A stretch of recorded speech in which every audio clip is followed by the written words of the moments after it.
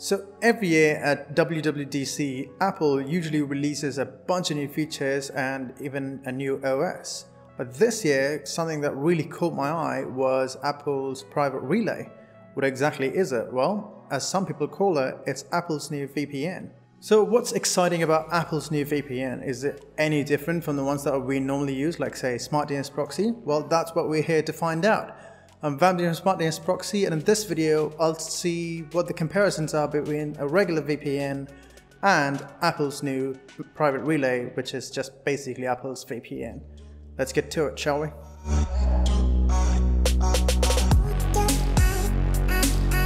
So both services mask your IP address and hide it from trackers and internet service providers. For example, on the left I've got my iPhone running iOS 15 with private relay enabled. And on the right side I've got a regular smartphone that runs STP's VPN. Throughout the video I'll use them to show you the difference, so whenever you search for what's my IP address on Google with and without VPN turned on, as you can see you'll be greeted with a different IP address. And not just that, both private relay and VPN hide your exact location from trackers.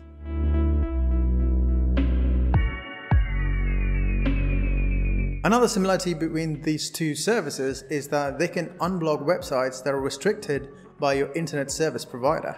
For example, it's common knowledge that a VPN helps you unblock websites that are blocked by your ISP or your government, so I won't talk a lot about that. However, on this iPhone running iOS 15, I was surprised to see the adult websites such as playboy.com, which is blocked in the Indian government, was easily accessible with Apple's private relay. Although this could change in the future with the public release of iOS 15. So far, the VPN and private relay look kinda similar, so you might be thinking, let's just let go of the old one and just use Apple's VPN because it's native and whatnot. But before we do that, let's just actually take a deeper look and see what the actual difference is between a traditional VPN and Apple's new private relay, basically a VPN.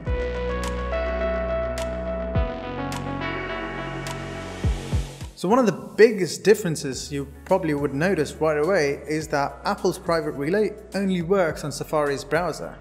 Alright, this way Apple is trying to give users an incentive to switch to Safari instead of Google or Chrome, whereas a traditional VPN works on all browsers and apps and even devices. So if you're using Chrome, Firefox, or even a desktop or a smart TV, a VPN is still your only option.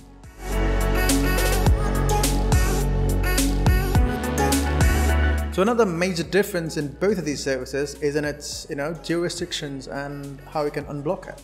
So private relay masks your location but still keeps it within the country. For example, when I search what's my location on Google with private relay turned on, it showed my location as Delhi, India, but if I search the same thing on Google Chrome, it shows my actual location that's Noida, India. There's no option to change my location to another country of my choice. So therefore, with private relay, I can't really access Netflix US or BBC UK or, Amazon Prime from US or even HBO Max for that matter. Similarly, I can switch to any US server to get access to Netflix US catalog, although you'll most likely need a paid VPN to unblock geo restrictions.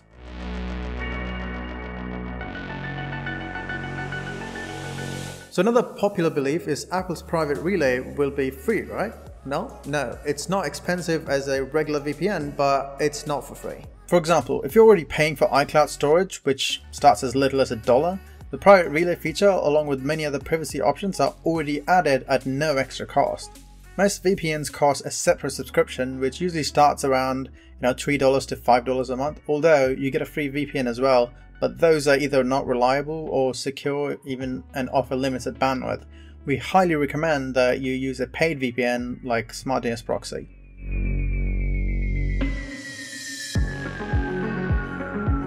So in an interview with Fast Company, Apple's software chief, Craig Federighi, talked about the issues that are most common with VPN services.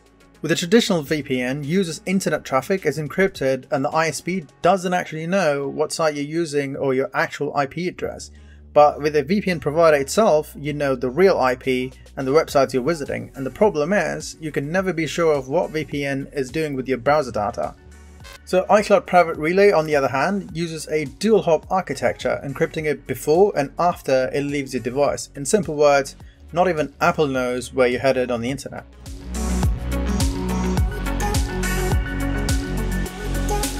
Another minor difference is actually the availability of private relay in other countries, unlike other VPNs which are country-based. So Apple's new encrypted browsing feature won't be available in China, Saudi Arabia, Belarus, Colombia, Egypt, Kazakhstan, Saudi Arabia, South Africa, Turkmenistan, Uganda and the Philippines. So if you're living or planning to visit there in any time in the future, VPN is your only choice. That said, only a few VPNs that are registered with Chinese government are officially allowed to work in China. So if you're planning to visit China, it's advisable that you do your thorough research, because we all know how that goes with the CCP.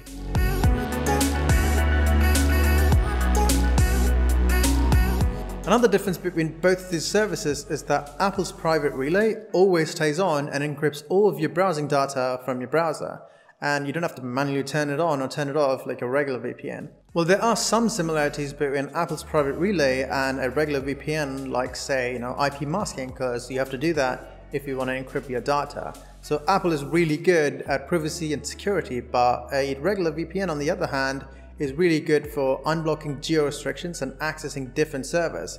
So if you don't want to be restricted to Safari browser alone, a regular VPN or private VPN is the best thing that you can find.